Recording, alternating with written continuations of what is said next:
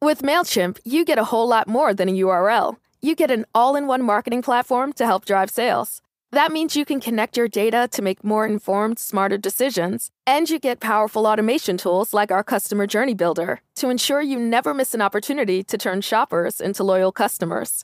So if you're ready to integrate your marketing and boost sales, get started today at MailChimp.com/smartmarketing. MailChimp, built for growing businesses.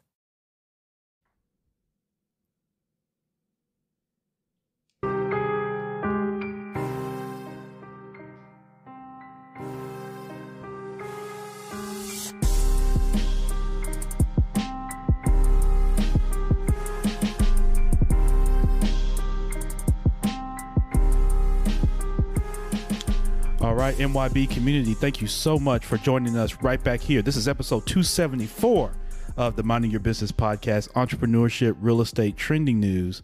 There's still no business without minding your own. There's still no business like minding your own. I'm your host, Champ Ron. We're here recording this on Friday, July the 23rd of 2021. We are just mowing ahead through this year. I just tell you, I just can't believe it, man. We're coming up on August. We're knee deep in the middle of the third quarter. I hope that as you're listening to this, it's finding you well, personally and professionally. Some of you have gotten out and been able to do some travel and that sort of thing, personal and professional, which is good. I always love to hear your feedback as you guys email me and kind of hit me up and let me know what you have going on. I love hearing the stories. I love seeing the pictures and all that type of thing. So continue to reach out to me. champ10k.com is where you can do that. Go to champ10k.com. That's where you can connect with me on social media. You can connect with all my links, various resources and things like that I provide. And I love being able to do that just for you. So again, hope this is finding you in good spirits. I know there's a lot still going on. There's this Delta variant going on that's got people a little up in arms again, as we thought we were kind of coming or rounding out through the pandemic. But we're going to continue to get through this thing and continue to work together as we normally do. Hey, listen, I'm so excited to have a great guest today out of Cincinnati, Ohio. Ohio is one of the great states that I enjoy traveling to. I've got some really good relationships there in that state. Dave Menz joins us. He's a tremendous proprietor there, just a multi-million-dollar chain called Queen City Laundry. And he's also a podcaster. So we love our fellow podcasters, the Laundromat Millionaire. Listen, put your hands together. We have my guy, Dave Menz, here in the building. Thank you so much, Dave. We appreciate having you. Hey, thanks for having me. I really appreciate it. I'm excited to chat today. Yeah, absolutely. And I'm excited to chat with you. And listen, everybody, make sure you go to laundromatmillionaire.com. Make sure you do that while you're listening to us now. And then even once we get done, make sure you go there, support Dave in his endeavors. Send him a nice message. Let him know that you heard him right here on the Minding Your Business podcast. And be sure to subscribe to his podcast, okay? Because we love supporting our fellow podcasters, right, MYB community? So make sure you go wherever you get your pods, go to Laundromat Millionaire Podcast, subscribe to the podcast, listen to it, all right? Leave a 5-star positive comment, written comment. Don't just hit the 5 stars. Leave a written comment and let Dave know that, you appreciate what he does. Oftentimes as entrepreneurs, it can be a very thankless, kind of proposition. And so let's do that. I want to do that myself, and I'd like for you guys to do that as well. But again, Dave, we appreciate having you, man, and we want to jump right into it with you, man. All right, let's do it. I appreciate the intro. That was very kind of you. Yeah, no, absolutely. So, all right. So you get your start there in Ohio. I got the sense, looking at your bio, that you didn't grow up with a silver spoon and a view of the ocean, I guess. No, I certainly didn't. In fact, I didn't even see the ocean until I was almost 20 years old. Wow. So I certainly did not. No, I grew up pretty poor in Flint, Michigan, actually, state just north of us in Ohio. There you go. And my parents were married in high school, had a kid in high school, which was my 2-year older brother. Yeah. And so we were always kind of behind the 8 ball growing up. My dad's a good man, worked really hard, and kind of clawed us out of poverty to probably lower middle class is what most people would be considering it when I graduated from high school. So we didn't stay in poverty my whole life, but in the middle there, about 10 years old, we moved to Ohio from Michigan. My dad got a job offer here. Yeah. And that's how I ended up in Cincinnati. And I love Cincinnati and love the state of Ohio, and I'm a big fan. I've lived here for about 35 years now. So even though I was kind of raised the first 10 years of my life in Michigan, and there's no doubt there's a piece of that that's still home to me, a lot of family there and things like that, Cincinnati is definitely home to me too. Yeah, absolutely. And that's kind of a little bit interesting considering the relationship between Ohio and Michigan, certainly when you think about college football. No doubt about it. It's a little ironic. I'm actually a diehard Michigan fan. Oh, wow. Living in Ohio. And the only reason my dad agreed to move here, my dad was a big Michigan fan too, was because it was in Cincinnati. And he said if the job offer had come from Columbus, we would not have been moving there. But, it's been really good for my cultural experiences because I was raised, totally jokingly, but I was raised that Ohio State fans are all terrible people. Oh, wow. Totally joking. But when we moved to Cincinnati, many, many, many of my best friends are Ohio State fans. Yeah. So we don't talk on game day usually. Of course. Especially lately because I don't have much to say. That's right. But yeah, no, there's a lot of good people in the state of Ohio, no doubt about it. Yep, no doubt about it. And definitely shout out to the Wolverines there in Michigan. I've had a chance to spend some time on that campus and tour that campus. It's very nice. And then Beautiful. Certainly there in Buckeye country there in Columbus, definitely for sure. So Dave, as you're coming up and you mentioned, your dad working very hard and kind of, along with your mother, transitioning you guys to kind of this lower middle class. Where does entrepreneurship come into play for you? Was that fairly early, or did that kind of come later? Well, I always tell people, I think at this point in my life, I'm comfortable saying that I was born an entrepreneur. I don't know why, I don't know how, but it's just always been in my DNA and everything that I've wanted to do. As a young kid, when I graduated from kindergarten, my dad tells the story that, they have the little lines of kids and they say, what do you want to be when you grow up? And this kid says, I want to be a doctor and a baseball player. And I said, I want to own my own business. And they all thought it was real cute and funny. But I was serious. I wasn't kidding. And the interesting thing is I grew up my whole life, didn't know anyone that was a business owner or an entrepreneur. Everybody I knew was poor, and you were rich if you were middle class. That was just the real world to me. And it really wasn't about the money. The only thing I can really remember is it seemed to be a lot about the freedom. Yes. I'm a fiercely stubborn and independent person. And I never liked the constraints of working in another company and the structure that a lot of people crave, quite honestly, of working for someone else.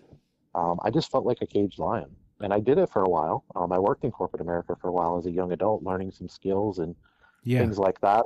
And I reminded myself why I didn't want to do that and eventually became an entrepreneur myself. But yeah, it's kind of interesting because everybody I knew growing up, including my parents, would tell me till the day I died that being an entrepreneur was risky. You'll go bankrupt. It's not what it is on TV. Nobody makes any money that way. It's just Hollywood. Right. And one of my biggest weaknesses and my biggest strengths is I don't listen very well. And so even as a kid and even as an adult, I was going to be an entrepreneur, and there was no one on the planet that was going to tell me otherwise. Yeah. You know what's fierce about it. Yeah, no doubt. And, Dave, that age-old question of, are entrepreneurs born, or are they, kind of bred, or are they taught?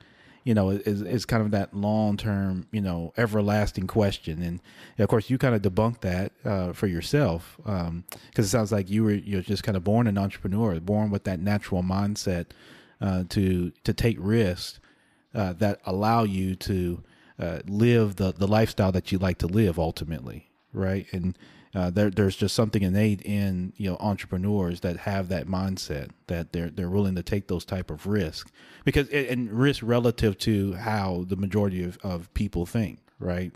That like you said, from the workforce standpoint, in many people's mind, that's way less risky.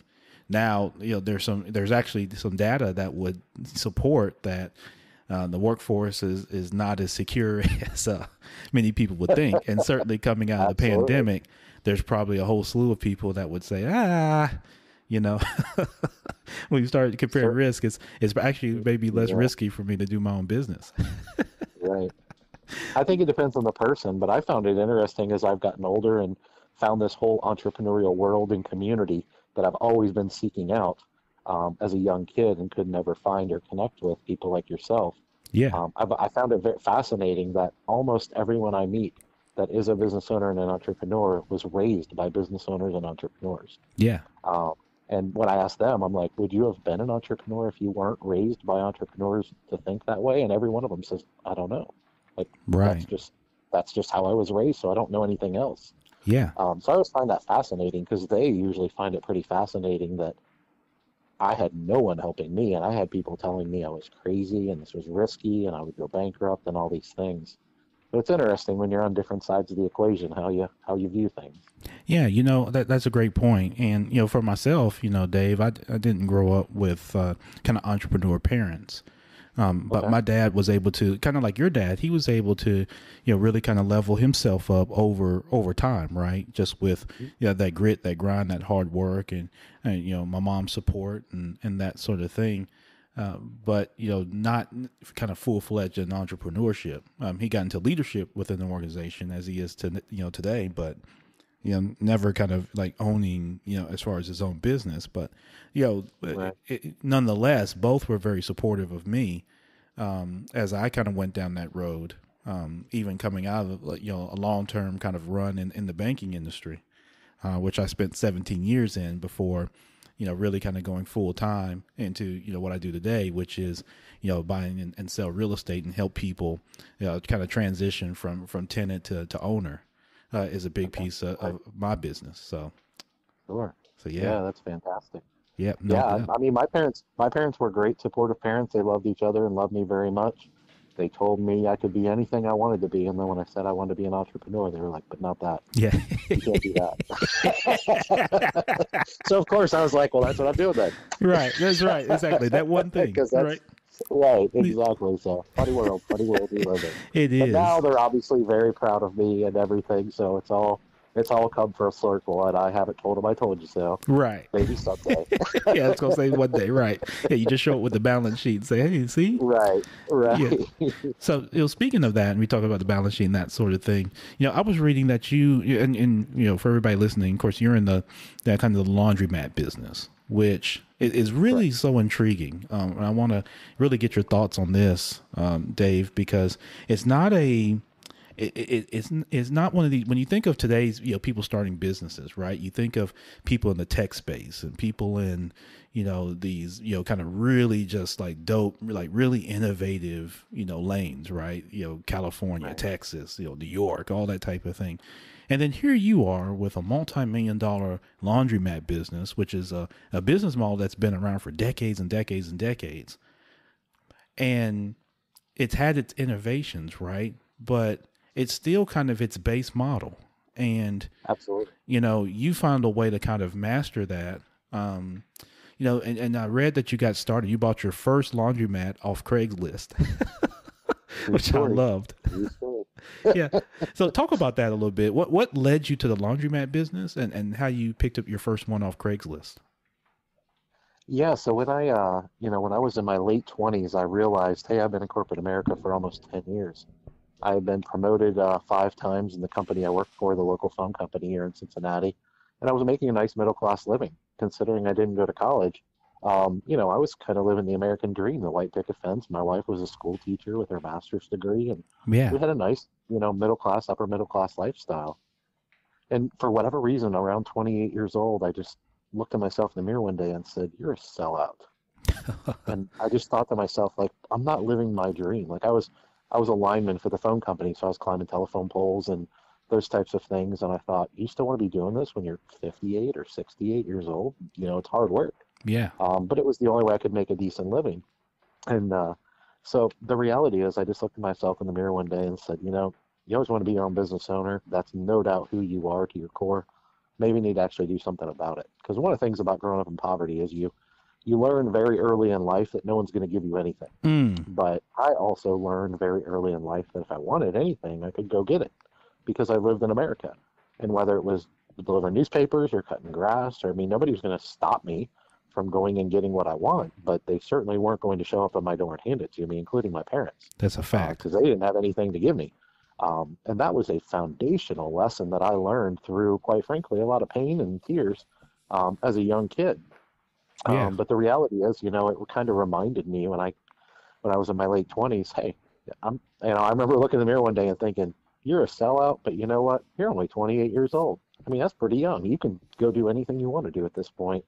Yeah. So I had a foundational conversation with my wife that night, who I had told for years and years that I wanted to own my own business someday. And I said, you know what? I'm serious, and we need to do something about this. Yeah. And we had a nice lifestyle. We weren't in debt or anything, but we didn't really have a lot of money saved up other than just our retirement money. And so we knew we would need some seed money. And so she and I made the decision that day that as we continue to make more and more money, which we did over the next few years, that we would keep our lifestyle pretty modest, live below our means, and basically save money for seed business or seed money for a business. And we didn't know what business it would be. We had no idea. And frankly, I didn't even care. Yeah. I didn't care what the product was. I've just always loved capitalism and business in its purest form, which is servitude. Yes. Service to others and to your community. And I've always loved everything about that. I've been fascinated by it. And so that's the game that I wanted to play. And so long story short, me and my wife for the next 4 or 5 years, we lived below our means. We saved every penny we could. We didn't sell everything or anything like that. We just didn't upgrade our lifestyle. Yeah. And every year we just had, an extra $6,000 or $7,000 to go towards a business. In year 2, we had 12. In year 3, we had 20. And, it started to open up a few more options to what we could buy. Around year 4 or 5, we had, I think, roughly $25,000, $30,000 saved up for a business. And for that entire time frame, I had been looking everywhere I could look on planet Earth for businesses for sale or start businesses or whatever. And I always came to the conclusion that this one wasn't for me. Whatever idea these were, some red flags just jumped up and was like, yeah, this is a wrong opportunity. And a lot of times it revolved around the fact that I knew even when I bought a small business that it probably wouldn't pay enough to justify quitting my job. And I had a young family. I had 3 kids. And so I knew whatever job or whatever business I bought, at least temporarily, I would need to be able to run kind of on the side. And so that eliminated a lot, a lot of businesses. And especially back then, this is, once again, 12, 13 years ago now. And so long story short, I was scrambling along on Craigslist, which I had done a million times. And back then they had a category that just said businesses for sale, and you could click on your city. It would show you all the businesses for sale on Craigslist in Cincinnati, for example. And I had scrolled this thing a million times over those 5 years. And this one day I'm scrolling through and I just see Laundromat for sale. And I look it up and it's in Amelia, Ohio, which is a suburb that I've grown up in. And I thought, well, man, I know where that is. It's right up the road. And so I jumped in my car within 5 minutes and ran up there. And I was 2 or 3 miles away. And this place was a dump. It was the stereotypical laundromat in every way, all the negative connotation associated with a laundromat that everyone thinks of. This place was. And it's basically the only reason it was in my budget, just because it was a hot mess. Yeah. But I didn't know the industry, but I knew this. I knew my community very well. Yeah. And I called the business owner. We talked for a few minutes. He didn't really give me any information. And I just said, you know what? I think I'm interested in this. Could we set up time to meet up here and talk in a few weeks? And so we did. And over the next few weeks, I just dug like I've never dug in my life into the niche that is laundromats. Yeah. And met with equipment distributors, searched online, went and visited all the competitors in the area within like a 20-mile radius. Yeah. And within 2 weeks, I came to the conclusion I didn't really know much about the laundromat industry, but I do understand the laws of supply and demand. Yes. And I knew people needed a laundromat, and I knew they were all dumps. I visited 9 laundromats within a 20-mile radius of this store, and all of them were just completely awful the way they were run. Wow. And the only way I do anything in life is well. Like I always say I'm hot or cold. I'm either 150 miles an hour or I'm at a dead stop. I'm as passionate as anyone on planet Earth, or I just do not care. Yeah. There's no middle ground for me. And so I knew if I got into this industry, I would learn the industry over time, and I would want to reinvest and, fix the business up and make it really nice and make it a community asset versus a community eyesore, basically. Yeah. And so I didn't know a whole lot, but I just figured, well, I can't afford it. The numbers work. I can run it on the side, still keep my job, so I don't have much risk because I didn't have much debt. And I just thought to myself, well, it makes sense to me that if I fix this up and make it pretty nice, even if it takes a year or two, that the business would pick up as I fix it up and make it nicer. Yeah. And that's what I did. And within 8 or 9 months, the business went from losing money, which is what it was doing when I bought it, to making a couple $1,000s a month. which for a nice little side business that doesn't really distract you from your full-time career, I thought, man, I've hit the lottery. That was like my house payment. So I was like, Yeah. geez, I'm 32 years old, and my house payment's covered by my little side business. Right. So that's how I got into the business, and I just kind of fell in love with the industry. And my mindset was pretty simple. It was like, well, if I did this once, why couldn't I do it again? Yeah. And so I did it again. And again, something, and again. wow. And, Dave, something I love about, you gave a lot of great nuggets with, as you were describing your story, one, the communication with your wife and the support that she provided, as a spouse is really tremendous. You took kind of a long play to get there. So instead of kind of going out and kind of getting a loan and kind of being, kind of somewhat just kind of strapped with debt before you even get into the business to even learn it and learn how to operate it and kind of what your play would be, you just kind of took the long road of just kind of saving your money. And you talked about living modestly, right? And I think a lot of times with entrepreneurs, because we're in this microwave kind of society, as soon as we get an idea, we think we've got to pounce on it right at that moment. Right. Yeah. And, you took actually just a handful of years, you and your wife, just kind of being diligent to do that. And then when you found the opportunity, I just love your mindset, because it really matches and resonates with mine and my business partner in terms of being that kind of fiduciary to the community with your business. Yeah. And sometimes with businesses that, that are like, a laundromat, sometimes those owners or don't have quite that mindset, right? And that reflects in how they're ran. And so I think what it sounds like is you took kind of your entrepreneurship mindset along with some of the skills you learned in corporate, and you meshed those things together in this nice kind of, for the Southerners, kind of this nice gumbo. And then you go about your business with, kind of, this mesh of, obviously the capitalism piece of owning business, but you kind of have this mission base, right, that you go out with. And I like that, because that's how I go about, from a real estate perspective. And so I just love that approach. Yeah. The way I was raised, Ron, is pretty simple. We're here to serve each other.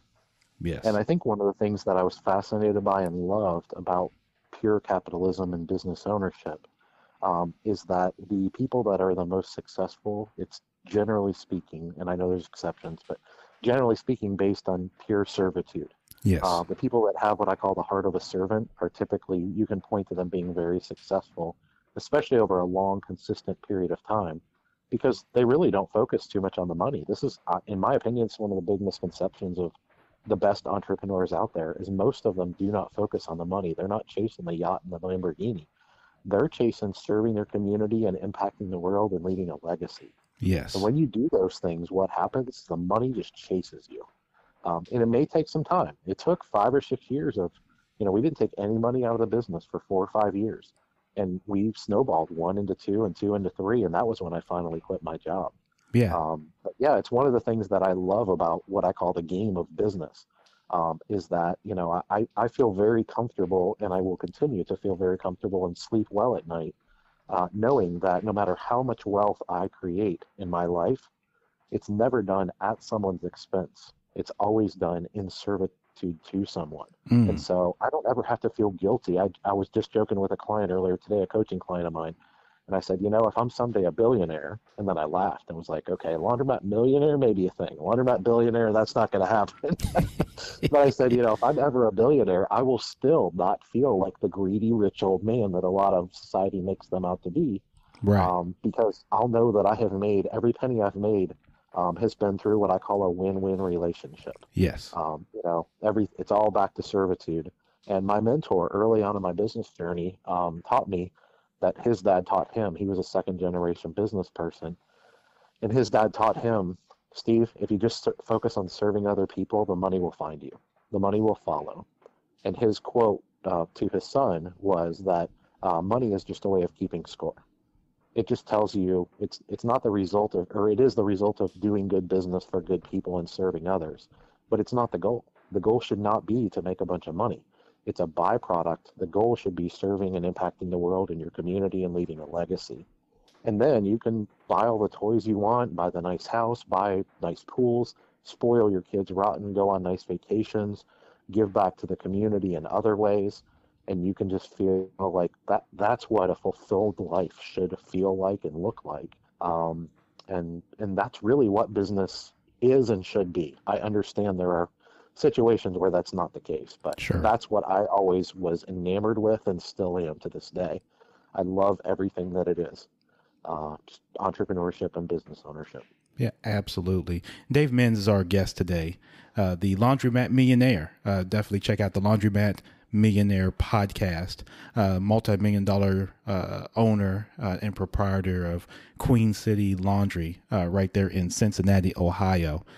You talked about when you transitioned from your job, Dave, and I want to hone in on that because many people listening, one of the questions that I often get from our audience is, well, Champ Ron, when did you know, that, to be able to transition? What was that exact point, right? Where you knew, was it, where did you have this bag of money and you just went and told your boss what he could go do it himself? Or did you, did you just walk, did you, kind of put in your 2-week notice? And, at what point did you know to do that? And were you comfortable doing that? So I'll ask you that question, Dave. What was kind of that exact point when you and your wife kind of knew, okay, we're good to be able to step away from the workforce?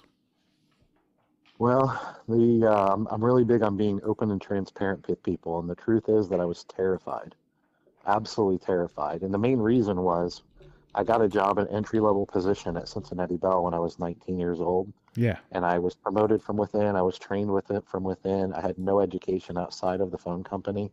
All the skills that I learned were really only applicable. I mean, I had customer service skills and things like that, but nothing really translatable to another industry. And I was in a union position.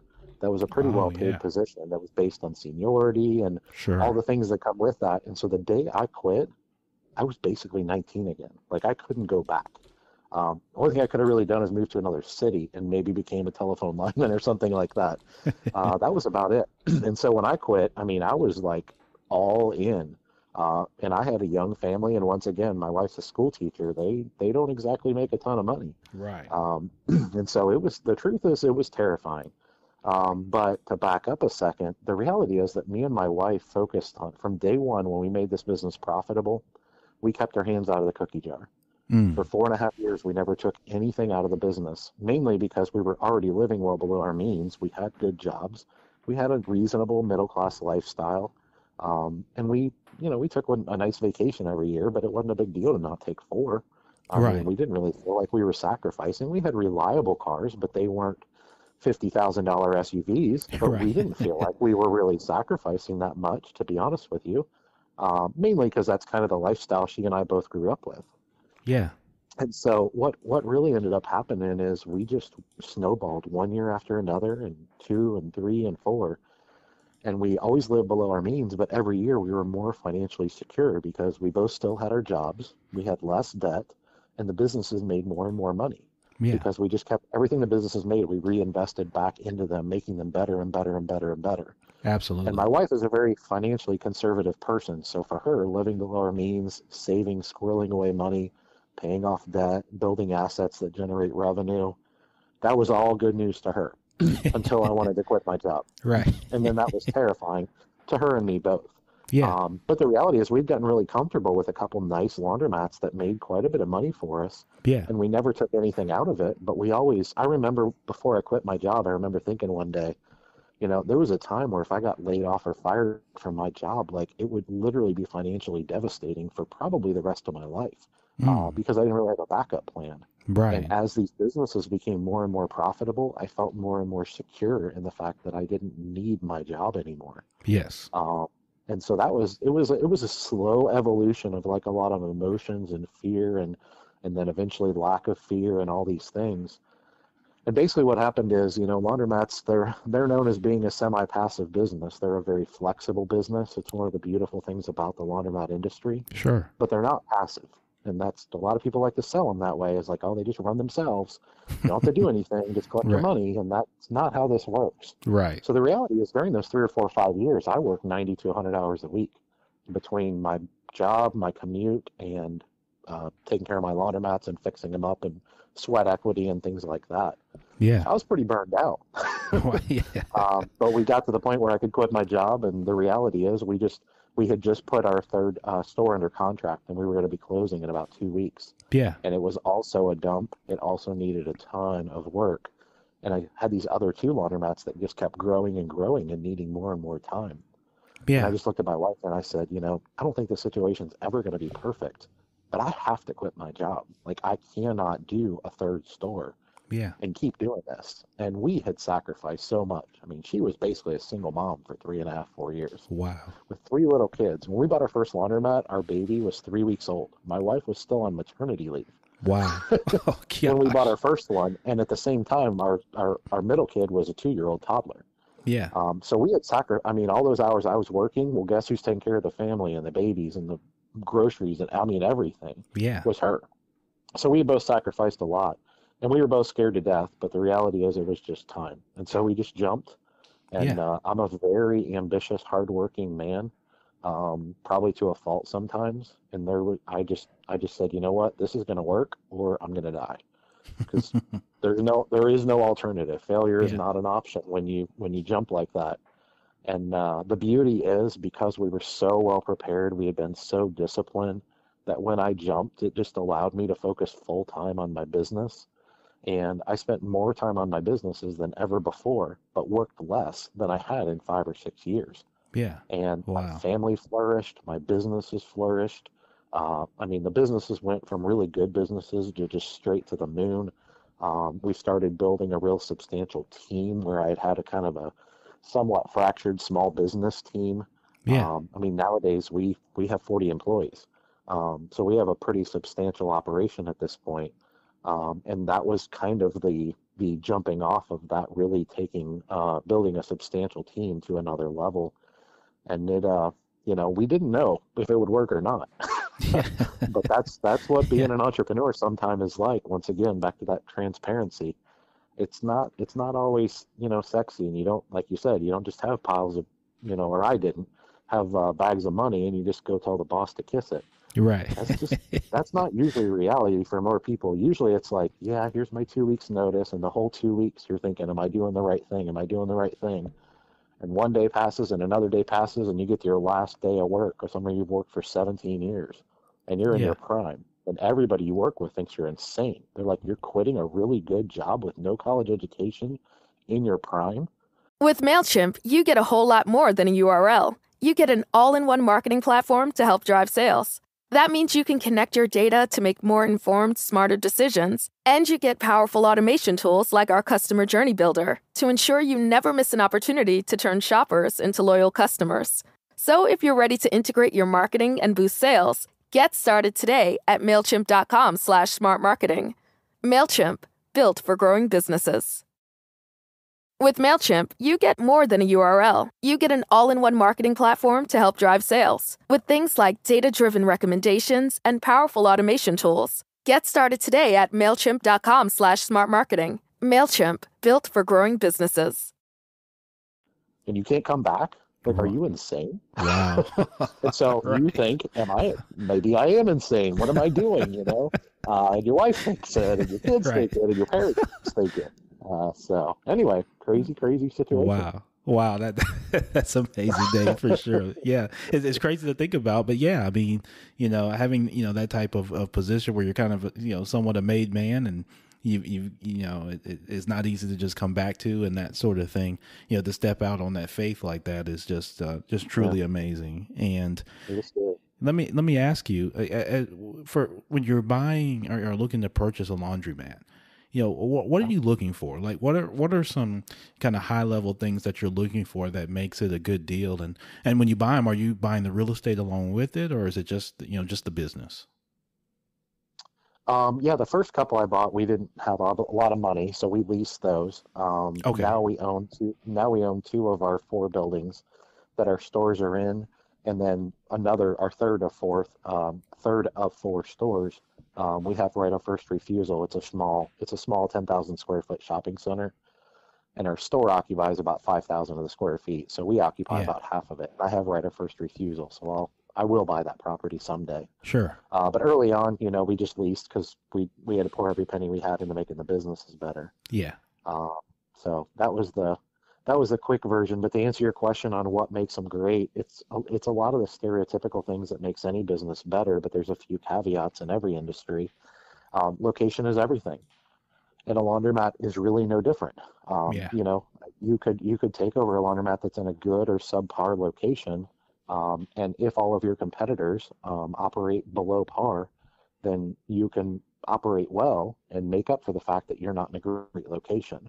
But I don't ever recommend any of my coaching clients do that, and I never do that. And the main reason is everything I do in my business, I want them to be what I call uncompetable. And what I mean by that is if a competitor decided to come in and do things differently in any of my competitors' locations, like it was a rundown dump and somebody bought it and said, I'm going to fix it up, I want to always be in a position where I say, okay, the only thing they can do is do things as well as me. Their value proposition can never exceed our value proposition. And I've always really felt like the foundation of that starts with one thing, which is the location. Yeah. There's many other factors, of course, but that's the primary one that I really look for. Now, back to the competitive analysis for a second. When you're looking at an existing laundromat, I estimate roughly 75% of the laundromats in this country are just in terrible disrepair. Yeah. It's just the reality of our industry for many, many reasons. The good news is that means there's a lot of opportunities for somebody that's intrigued by and knows how to get into the industry and run laundromats. Roughly 15% of the industry is what I call top of the industry. And these are modern day, beautiful laundromats that are well run with well-oiled machines. Yeah. And that's kind of where we are now, but we certainly weren't always there. And that business model at the top of the industry like that is I always tell people it's the best small business in America. And I absolutely believe that to my core. So a big part of getting to the top of the industry is having a great location. But a big part of getting into the industry is about finding that great location, but finding it in a market or a sub-market, which is like a 3-5 mile radius around the store. Yeah. Where the laws of supply and demand are tipped in your favor as a business owner. And so my first store, my second store, actually all of my stores were that situation. And what I mean by that is when you visit those 9 laundromats within a 20-mile radius, is the community properly being served? Because you don't want to be just the 12th pizza place in town with 11 other pizza stores, or I don't at least. Right. The reality is, I want to serve the community. And by doing that, I want to serve the community in an area where it's not already being properly served. So from a business and an economic perspective, that makes all the sense in the world, but financially speaking, but I don't only do it for the finances. I also do it because it's important to me. It's a part of why I get up every day and do what I do.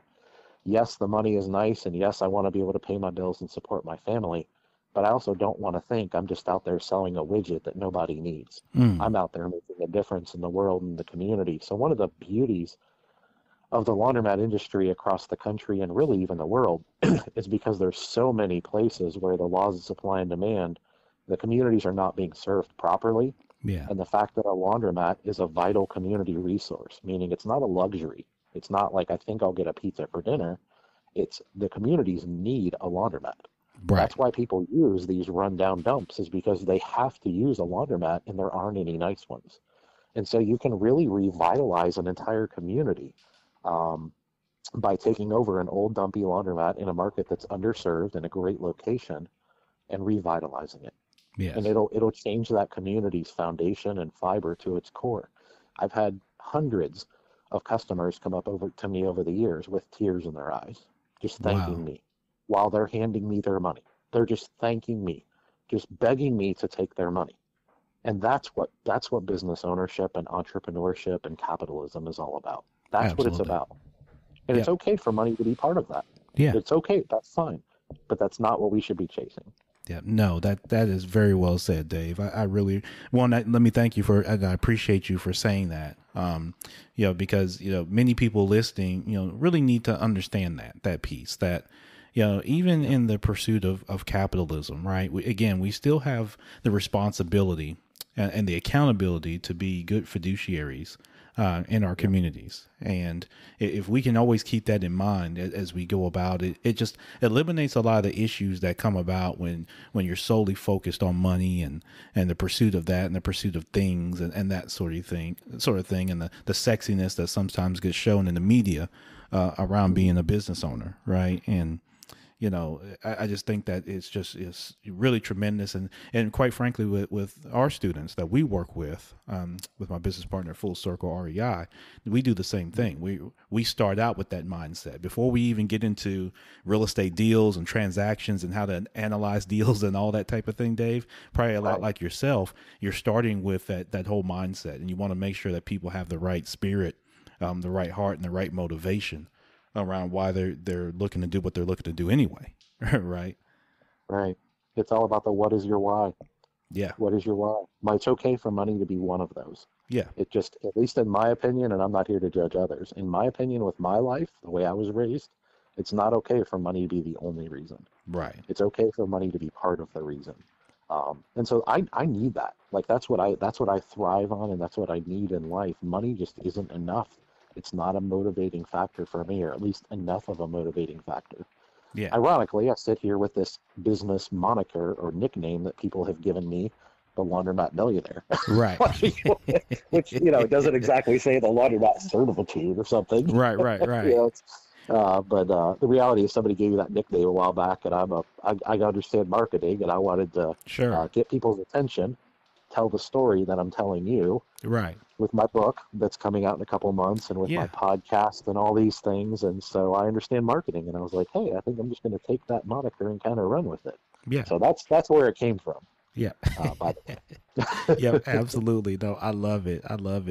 You mentioned the book, and I wanted to get to that. So let's go ahead and talk about that. Then I want to circle back and ask you real quick kind of about the pandemic and its impact on business and on the community from your perspective, Dave. But, tell us about the book. Obviously, Laundromat Millionaire, definitely looking forward to that and kind of, telling even more of your story, which I think is really going to resonate with people. What's the inspiration behind the book, and when can we expect it?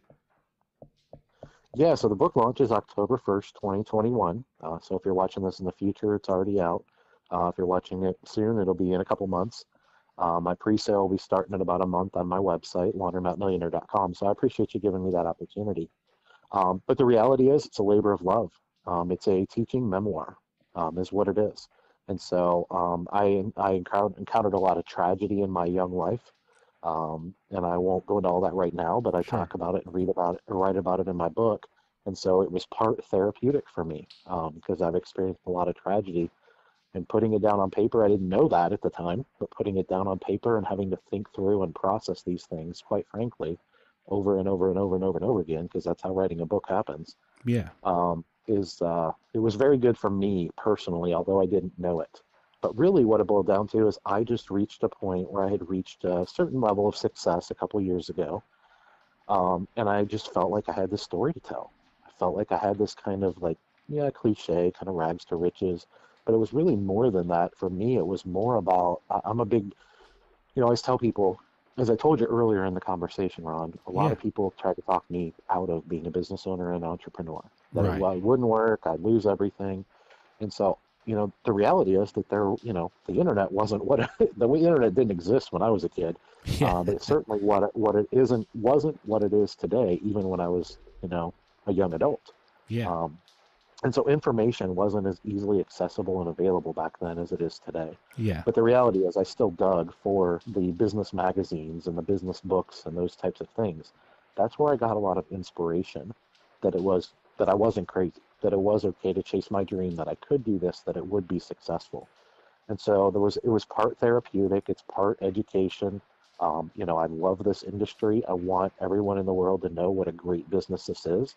I have this mission of elevating the industry in the society's mind, meaning I don't believe that society should look at the laundromat industry or laundromats in general and automatically have a negative connotation associated with them. Right. Unfortunately, they do, and it's a very well-deserved reputation. But I've decided, because I'm very grateful and passionate to this industry, because it's not only changed my life, it's changed my family tree. And I'm very grateful for that. And so I see it as kind of this pay it forward type of moment where I want to elevate the industry, and I know what the entrepreneurial world is. I know how the impact that people like you and I could have in the world, Absolutely. one laundromat at a time. And so I want the world to know what a great business this is. It's a vital community resource, and I want people to know and understand the value in serving your community monetarily and emotionally. This is all kind of tied up in my story.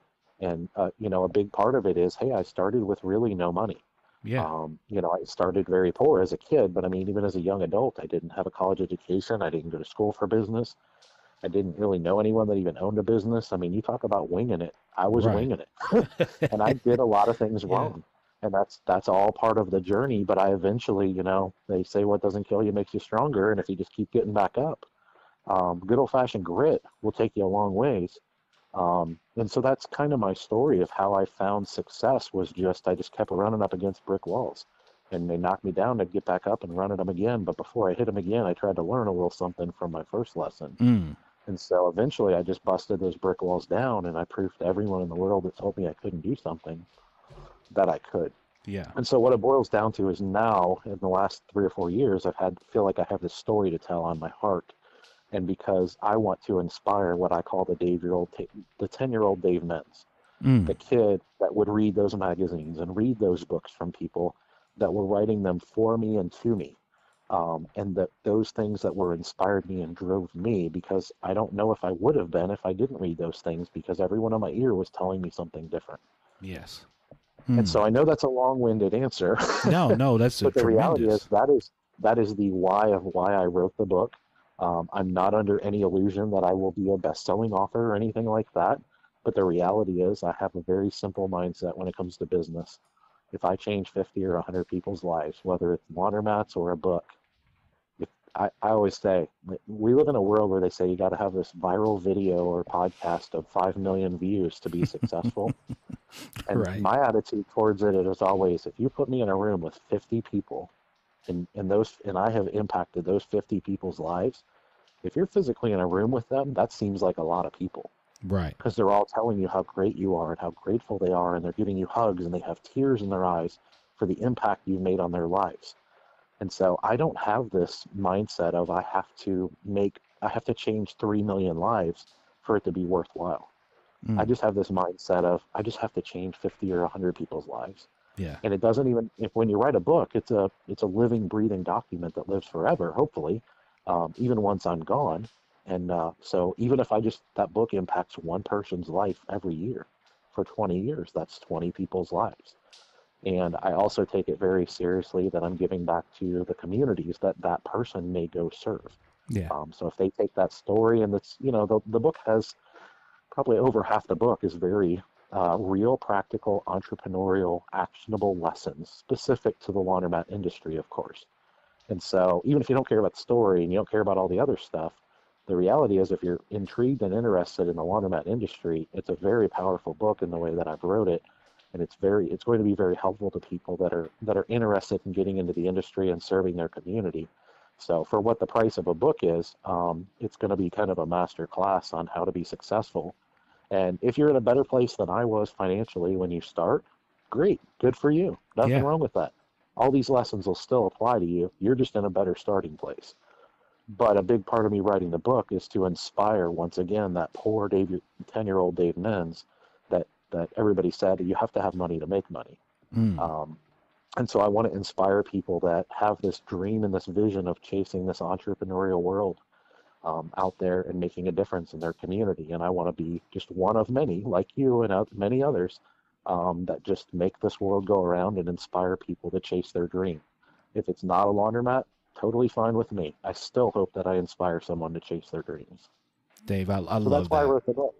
Yeah, man, I love that, man. That is, again, it's very inspirational. It's very insightful.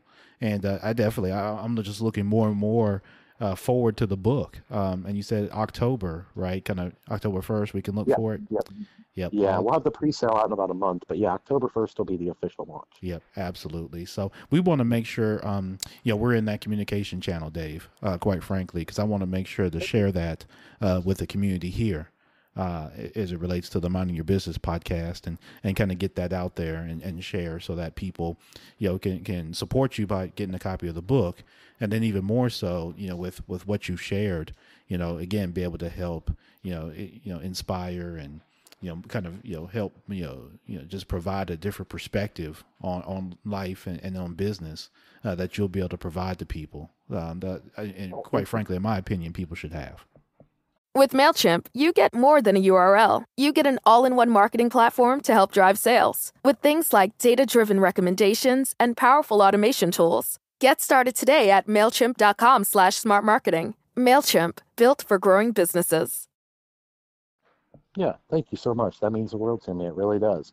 And hey, sounds like I already sold one book, right? Yeah. Oh, yeah. Hey, you've got me already. So yeah, I'm already ready. So when it's ready and we could do the pre-sale. I like to show leadership like you do on the podcast. So I like to be the first one to get it, and I want to be able to encourage others. And something I also like to do from time to time is gather some people and maybe even do kind of like a book club. Type setting where, several people get together, kind of, hey, we go chapter by chapter or 2 chapters and, just kind of read and just kind of discuss it. Right. I'd love to be able to, maybe that's something that could be put together at some point. It would be something like that. And maybe if you get a bunch of people and we hop on a Zoom and, everybody's read it. And then, if you could jump in for something like that, that'd be awesome. Just to, I would love that. just to be able to ask you, hey, Dave, on page 10, you're talking about, Yes, I would love that. Thank you so much. Yeah. So I think that's something we want to look into. So I'm just, jotting down notes on something like that would love to be able to just kind of put out there. And, I don't care if it's 2 people or if we max out a Zoom and it's 100 people, it doesn't matter to me. Right. I just think it'd be really cool. So anyway, just jotted that down as an idea. Yeah, definitely. Thank you so much. Definitely, Dave. I wanted to get your thoughts on the pandemic, right? Obviously, we've been dealing with this. It almost seems like so far a never-ending battle with the pandemic and, its impact, kind of personally and professionally on people, certainly in this country. What's kind of your take, on its impact and, how it impacts people and how it impacts business and then your business and the laundromat business, which is, largely predicated on people having to be around each other, right. In order to accomplish and engage in the services. What's kind of your take on that and what's been the impact? Yeah, the impact on us as an industry was tremendous. But the good news is, one of the benefits of owning a laundromat is because we're a vital community resource, meaning we're needed, not wanted. Yes. And so we were deemed essential. Our entire industry was deemed essential, at least in America, and I think most countries. Yeah. No laundromats closed, ever. Right. And so obviously people didn't necessarily come flocking out like they usually would. Sure. Because they were still afraid to be, like you said, in a group setting. And so there was a lot of things we had to do, like, we already keep our stores really clean, but we actually doubled up on staffing and overly sanitize, which we already did anyways because we deal with dirty laundry. But we just kind of doubled down on those things, and all the best operators in the industry did that. The reality is, when I talk to people across the industry, most of them saw anywhere from a 40 to a 60% hit in their revenue in the first 2 or 3 months, which is pretty big deal. But the good news is most of them within 4 or 5 months bounced back pretty quickly. Sure. People came in, yes, they were more hypersensitive. They wouldn't come in on busy days. They would. It also kind of depends. I mean, a lot of laundromats are smaller, which means you can't really distance too well. Right. Some of my stores are smaller, and some of them are quite a bit bigger. My bigger stores actually tended to get busier because people could stay 6-8 feet apart and with their masks still feel safe. But it impacted our industry. But I have a lot of friends that are in other industries that are small business owners, like restaurant owners and things like that. Yeah. And I literally know some of them that have filed bankruptcy that had amazingly healthy businesses. Wow. That are just financially destitute. So I don't know anybody in the laundromat industry like that, but I know tons of people in the dry cleaning industry, which is kind of a service industry or a sister industry of ours, that have literally is financially devastated them. And I know many people in the restaurant world. If you got a chain of 500 restaurants, hopefully you'll be okay. But if you just have a little mom and pop barbecue place or Kogi store or whatever, I mean, I know many of them that are financially destitute, and it's one thing if you take on the risk of an entrepreneur and you start a business and you don't do things the right way, or Sure. maybe you do things the right way, but you just make the wrong decisions. Yeah. Maybe you over leverage yourself. I mean, once again, not that you deserve those things, but it's just kind of comes with the territory. But when Right. you run a business well and you have a very healthy business, you're serving the community, you're doing everything the right way, and then something like this happens and takes it all away. I mean, that is the definition of helpless. Sure. And that's a scary, that as an entrepreneur, we already take enough risk. Absolutely. So to watch my friends and, parts of my tribe, as I call them, to watch them have to deal with that and get those phone calls. And it was terrible. I don't know how Yeah. else to describe it, but it was just terrible. Yeah. And that's just the business perspective. That's not, Sure. I have 40 employees. And to give you a quick example, I have 40 employees. And in the same day, I had an employee call me. This is early on in the pandemic, like probably week 1 or 2 when they started locking down. Yeah. I had an employee call me one day, and she begged me not to lay her off and not to fire her because she has a young family at home. She has a baby at home. Her husband had already been laid off, and she was Oh, living wow. paycheck to paycheck. And she Oh, was wow. in tears, My and she was goodness. begging me. She was like, "No matter what, please do not lay me off, because we won't make it." And within 20 minutes of that call, I got another call from another employee, hysterical, begging me not to make her come into work because she was convinced that if she stepped out her front door, she would die on the lawn. Oh my She goodness. was convinced of this. And I've always said, as a business owner and just as a human being, one of my guiding lights in the world is just always do the right thing. No matter what the financial consequences, even emotional consequences, always do the right thing. And Mm. usually the right thing is clear. It's not always easy, but it's usually pretty clear. Yes. And in this dynamic, I was almost in tears myself because there was no right thing. Like it was just awful. I don't know how else to describe it. Wow. That being said, here we are a year and a half later, and we're not done with this thing yet. I get all that. But the Right. reality is that I'm a big believer in looking for the positive in everything. And I've always been a pretty strong-willed human being. And I can't help but think that me and a lot of us entrepreneurs who have kind of been through the meat grinder over the last few years, I like to think that those things truly do make us stronger. Yes. I know they are cliches, but one of the things I've learned in life about cliches is they're cliches because they're said all the time. Yeah. And they're said all the time because they're true. Right. They're true. And that's what we forget when we just say, oh, that's so cliche. Well, but it's true. Mm. And so, whether it's business ownership or even just, parents navigating the whole school situation with their kids and elderly parents who are high risk and all the different dynamics that society has had to deal with, I'm not going to sit here and tell you I'm glad we went through this as a world because I'm not. No one is. Yeah. But how about we just try to look at this and say, let's try to find the good. There's plenty of bad. We can find that too. Let's try to find the good and see if this can make us better as a race. So that's just how the perspective I try to take on it. But it's been really tough, is the truth. I got to give you the air horns on that, Dave. Definitely for sure. I got to. That is just, that is tremendous. I just, just great perspective and what you shared with two different employee kind of scenarios and two different perspectives that they had. And again, it just opens up how you have to deal with that as a leader, right? And that responsibility that we have with people's lives that are impacted by the decisions and the behaviors that we engage in. It goes back to that fiduciary. Man, that's powerful. Powerful, man. Yeah. Powerful stuff. Absolutely. Listen, man, I've kept you way longer than I intended, but just because it's been so doggone good, man, I just enjoyed talking with you, brother, for sure. I mean, I love your approach to business. It mirrors a lot of what me and my partner, that's how we came together, was because we have that identical view of the business. And, like you said, the laundromat industry, the real estate industry certainly has its, its black eyes in some cases as it relates to things. And we just want to be able to, do our part to kind of change some of that narrative. And, like you mentioned, we look for that, kind of trifecta of wins, right? Where, community wins, a homeowner wins, and we win.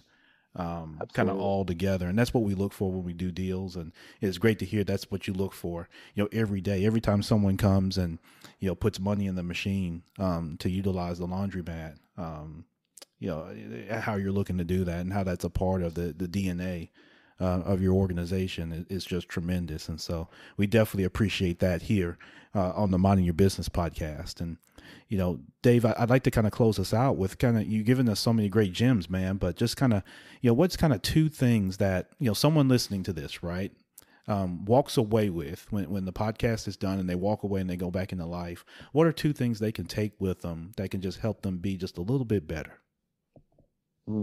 Yeah, that's a great question. I appreciate you asking. Yeah. I think the first one is that we as human beings, we all have different strengths, weaknesses, gifts. Some of us are smarter and skinnier and all these, better looking and all these things. We can all make an impact on the world. And so don't ever cut yourself short. Don't ever let anyone tell you you can't. Your impact on the world may look different than mine or Ron's, but we can all make a difference in the world. And usually a lot bigger influence and impact than we give ourselves credit for. So, roll your shoulders back, stick your chest out, and go leave your mark on the world. That's the first thing I would tell people. Love it. The second thing is education is everything, but education isn't always found in a classroom. I'm not a hater of formal education or anything like that. By all means, I'm married to an educator. But the reality is I was a very, very average, if not below average student in school, did not go to college. But I joke with my wife all the time. She has multiple degrees and valedictorian in high school, valedictorian in college. I mean, she's never had a B in her life. She's like an academician in that way. And I've never had a B in my life either, but it's because everything I had was C's and lower. And so I'm kind of the other side of the equation. But the beauty of it though is I joke all the time with my wife that I'm one of the most educated people in the world that doesn't have a degree. So I don't have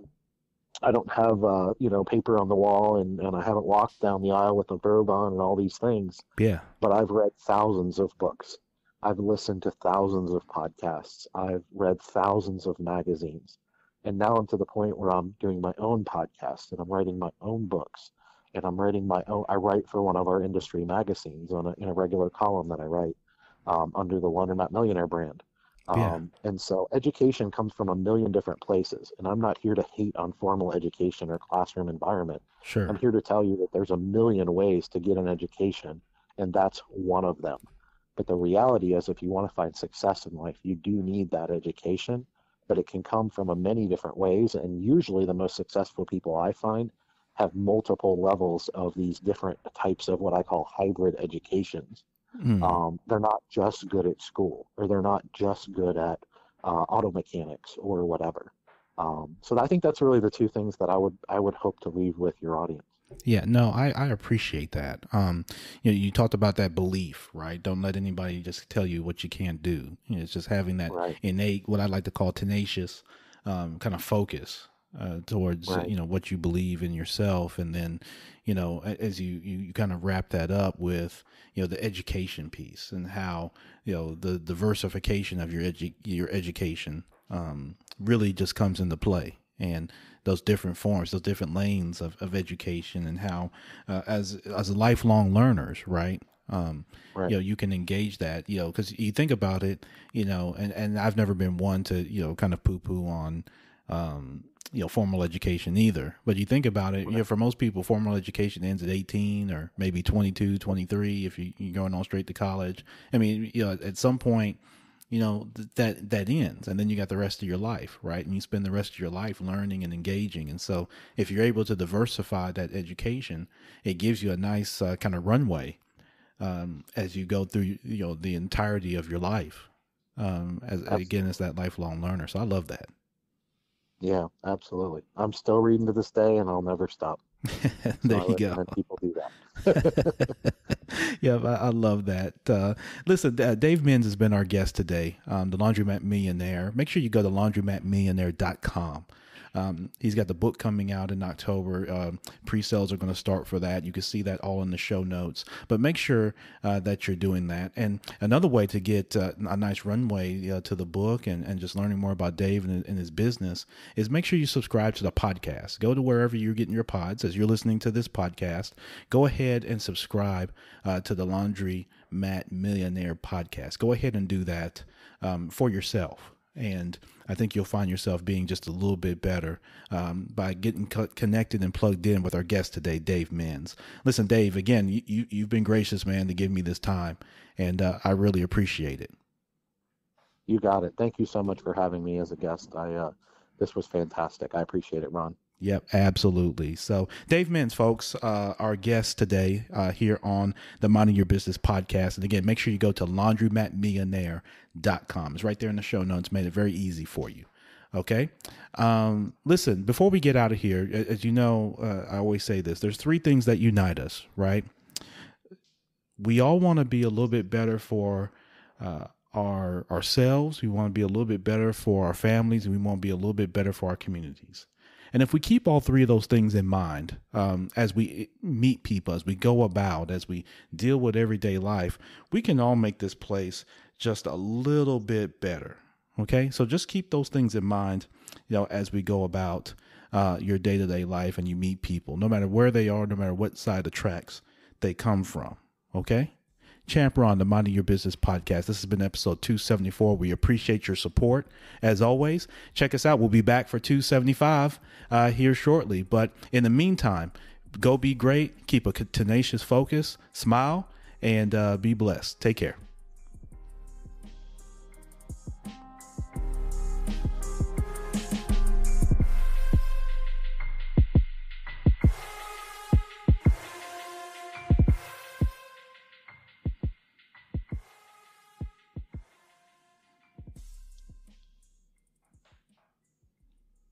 With MailChimp, you get a whole lot more than a URL. You get an all-in-one marketing platform to help drive sales. That means you can connect your data to make more informed, smarter decisions, and you get powerful automation tools like our Customer Journey Builder to ensure you never miss an opportunity to turn shoppers into loyal customers.